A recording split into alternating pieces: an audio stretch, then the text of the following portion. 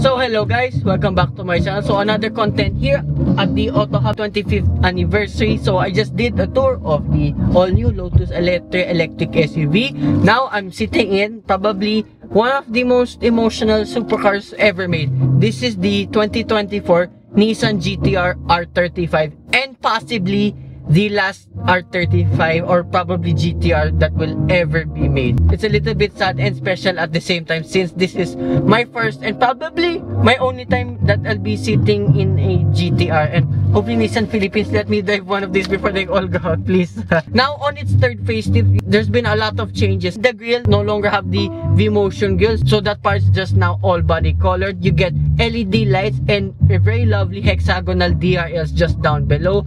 Ground clearance is at an alarming 110 millimeters, which is pretty alright too for a supercar in this class. On the side profile, it's your usual GT-R. Nothing much changed. You get vents on either side. And the rear of this is as well one of the most iconic designs for any supercar out there. You get the signature quad taillight like with every other GT-R/Skyline. Up front, you get two 5540 series tires with 6-piston Brembo brake calipers, and at the rear you get a larger of 285/35 series tires, now only with a 4-piston rear caliper. The large spoiler too at the rear. Boot space is pretty generous too.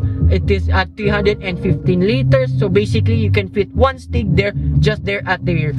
Powering this behemoth is a hand-built 3.8-liter twin turbocharged V6 engine that produces 565 horsepower and 637 Newton meters of torque, mated to a 6-speed dual clutch transmission. So apologies for all of the background noises. There's someone performing here at the moment, but goes to show to NVH pretty good, even though you don't have double glazed windows here and there. Goes to show Nissan did a very good job in building this GT-R. And the engine too is probably as well one of the most unique. This one's hand-built by Sunuria, I forgot the last name, but anyway, this is the one who made this. And as I remember too, every GT-R back, even including the first one, is built in a controlled temperature room. So every other GT-R could produce more than the claimed figure of, again, 565 horsepower. The figures are pretty much the same like with the second facelift model, and two, this one's mated to the Atesa all-wheel drive system, which is as well one of the best all-wheel drive systems out there, and as well in any supercar too. Here in the interior, so here in the door card, so apologies, it's all plastic. However though, you get a lot of leather material, no plastic here whatsoever, which is a very good thing. Here on the left side, you get your side mirror adjustments, and then for boot release, parking sensor, and then another button here. I don't know what this does. And then I think this is for your traction control system. I don't know what AFS is, so just correct me down in the comments down below. And here, visually overall here in the interior, okay, it may look dated, however I can forgive it since this is my first time in a GT-R. Looks pretty much the same apart from the upgraded 8-inch infotainment systems. Still no Android Auto and Apple CarPlay. However though, in other markets it's already available, so I assume you can do the one you can buy elsewhere. You can just plug it and Android Auto and Apple CarPlay will connect. Hopefully we'll know in the future. And two, this GT-R is equipped with 11 Bose speakers all around and everywhere here in the center console, besides your in your gear shift, for your infotainment functions, your cup holder, your manual handbrake, it's all carbon fiber. This is so special to sit in. And two, more carbon fiber setup here in your instrument cluster, pretty much the same since its inception back in 2008. I don't mind it whatsoever because I'm an old school guy anyways. So here in your steering wheel, very nice to the touch, plush leather too, and then you have plastic paddle shifters all around. I don't mind it. At least Nissan did a good job in making this look good.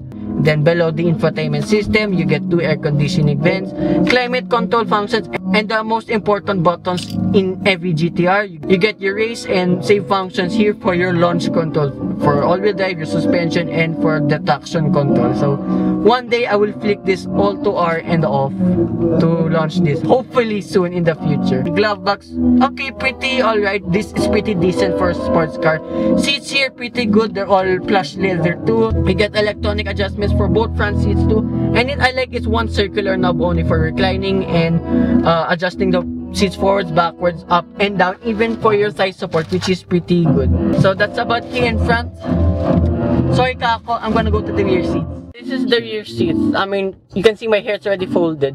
So the space here, gotta be honest, is very much more or less the same like a Subaru BRZ. But like, I mean, even for my feet and leg room, I mean, I have that much feet room because this seat, as you can see, is all the way forward. So imagine in my driving position. Knee room is tolerable, and as you can see, this is strictly a 2+2 vehicle. However, at least, in case you wanna scare more people here in the back, you can at least add 2 more people.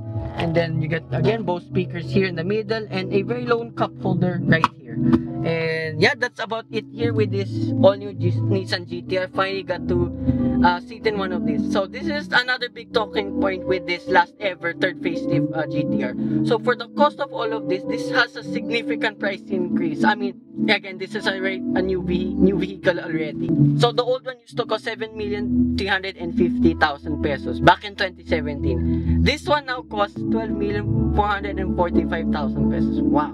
So this is the third most expensive thing I've ever ridden so far. Time and time again, this R35 has been with us for quite some time, but still this proves to be one of the best supercars in the world, and hopefully we will get to drive this soon. So I'd like to thank everyone here again at the Auto Hub 25th anniversary event here in BGC. 2-star hip of Nissan Quezon Avenue. So if you want to check out and buy out to last ever GT-R R35, you may check them out at their dealer. So hope you guys like and subscribe, and I will see you hopefully with a test drive of this coming soon. Bye bye.